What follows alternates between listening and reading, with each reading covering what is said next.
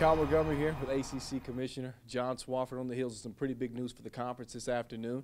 The ACC announcing that the football championship game will stay in Charlotte through 2013. What played into this decision?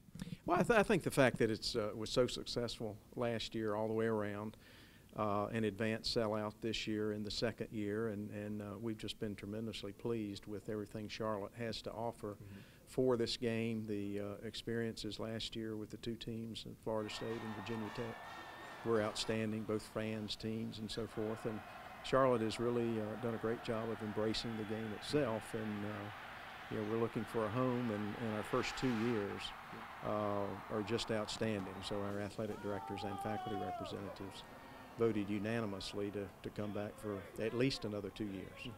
Expecting some probably pretty good ACC Championship games in the next couple of years, but we got a pretty good one on tap for tomorrow. Virginia Tech against Clemson, top 5 team, a top 25 team. But really two programs that have really represented the conference well all year long. They have.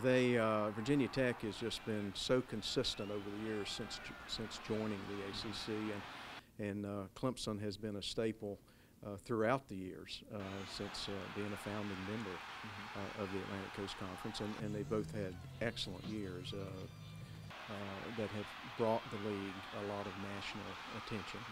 And they've already played one game. It's a rematch of a game earlier in the season that Clemson actually won. Virginia Tech's only loss. So, and both these schools have terrific football fan bases. So I think we're in for a treat.